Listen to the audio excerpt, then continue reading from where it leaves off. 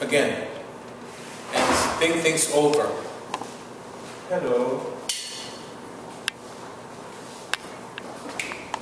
So love is extravagant, love expands, and love excites.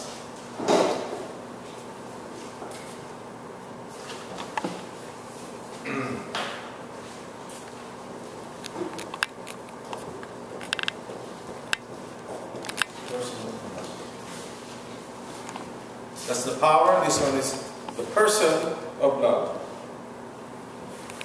And I will ask the Father, and He will give you another advocate. Which reminds us, who is the Paraclete? Who is the Paraclete?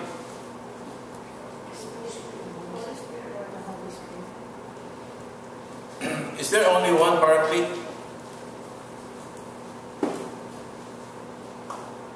And what does Paraclete mean? From the Greek word parakletos, it means to be beside, to be next to someone. The word Paraclete means to be next to someone, to be right beside someone. That's the Holy Spirit, the Consoler. In other words, to console. But, you want the little secret? The Holy Spirit is not the only Paraclete. There's another one. Jesus. If you look at the Bible says, I will ask the Father and He will give you another advocate. So that means He was an advocate Himself. Follow? He Himself was a consoler. He Himself was a mediator. He Himself was an animator. I will give you another advocate. To be with you always, the Spirit of truth, whom the world cannot accept. Get your Bibles, please. First John.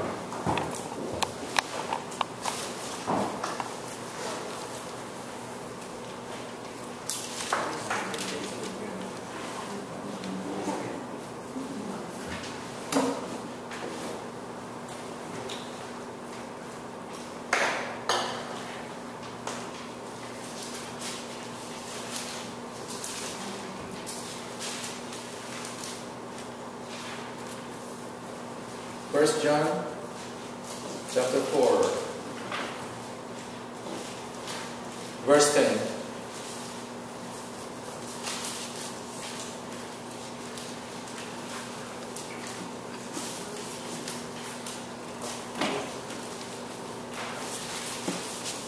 John.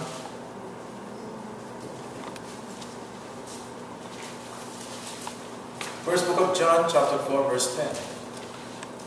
What does it say? In this is love, not that we love God, but that He loved us and sent His Son to be the expiation for our sins.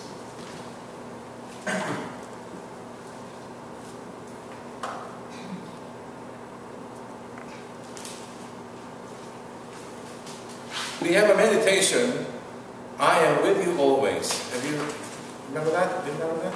I am with you always. The reason Jesus says that in the book of Matthew is because, remember, Jesus and the Holy Spirit are one and the same. So when the Holy Spirit is with us, that means Jesus is also with us. And God the Father is also with us. That's the beauty of God.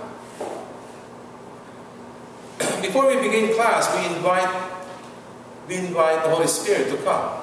Holy Spirit come, right? Holy Spirit come. When the Holy Spirit is here, the Father is here, the Son is here. It's a total package. You cannot separate them. You know that? It's impossible to separate one person from the other two. Remember, because there's only one nature. And that's all I can say to you now. On June 18, I will reveal everything to you. The whole mystery of the Most Holy Trinity, according to the teachings of the Holy Mother Church. So that's the person of love.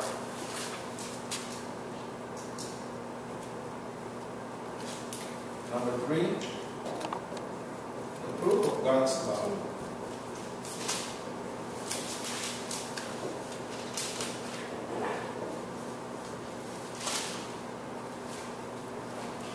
Jesus says, there's no love greater than giving one's own life for a friend.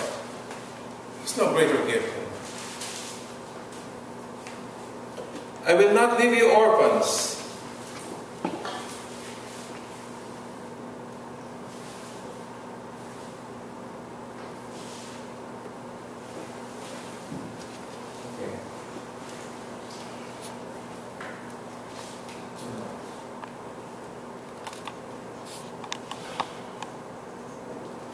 That's what I was talking about before.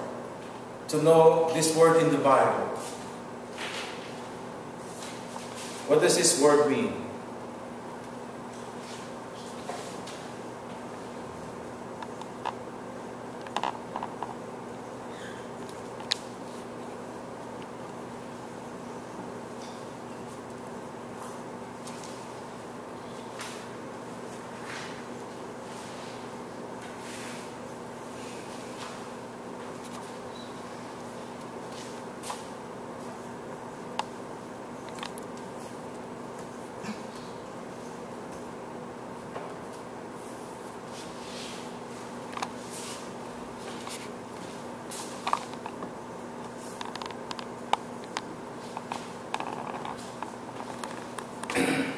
When you see the word know in the Bible, this is what it means. Now note, it says intimate, personal. I can share with you experiences. I can share with you what I know. But nothing will equal your own personal intimate experience. Nothing. We can spend hours and days and weeks and years. Nothing would equal your own personal, intimate experience. You have to personally and intimately experience God. That's really knowing Him.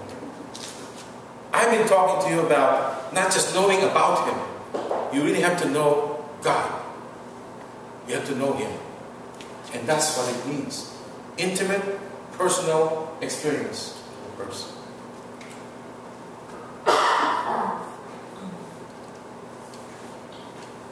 Now,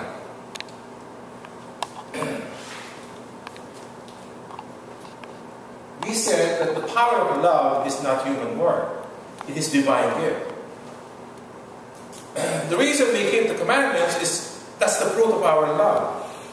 In other words, keeping the commandments is consequential to our love of God. It's not the cause. It's not the mover. The mover is the love of God. You follow? This is the mover. This is the result. The following, keeping up the commandments, keeping the commandments is the result, is the fruit. And these are the features, the characteristics of love. Extravagant, it expands more and more. In other words, the more you love, the more you have. And the more you love, the more intimate it gets, right? The more intense it gets. And it excites. And the person of love, God, loves us. And the proof of love, what greater proof is there? What greater proof? What is the best proof of God's love for us? Jesus. I know what you're thinking. The best proof of God's love is our transformation, our conversion.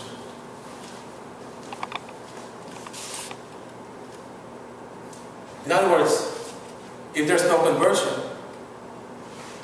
there's no proof of God's love. You know the reason? Do you ever wonder how come some people are so bad? They don't 24, 1 day, 2 days, 1 week, 1 month, without even a stray of thought about God. Do you know people? Have you seen people like that? They wake up in the morning, they sleep at night, wake up next morning, not a stray of thought about God. Nothing. They don't even think about God. Not even a single thought about God. Those are the people who reject, have their doors closed, so God will not force us. He won't force you and me. We have to open up for Him, and then He gets in. You follow? He gets in. That's why the best fruit of God's love is our transformation, our conversion. We become different. We become new. You follow? Talk about St. Paul. St. Paul was a very vigilant, very energetic persecutor of the church. He wanted to kill them all. Stephen, for one, he was holding the cloak of those, stone him to death. We have to annihilate these people. It's like cancer. That's how he was. And look how he was after the conversion. Proof of God's love. The road to Damascus. Last week I was talking about the road to Emmaus. That's another profound thing. You follow? This is yesterday's gospel.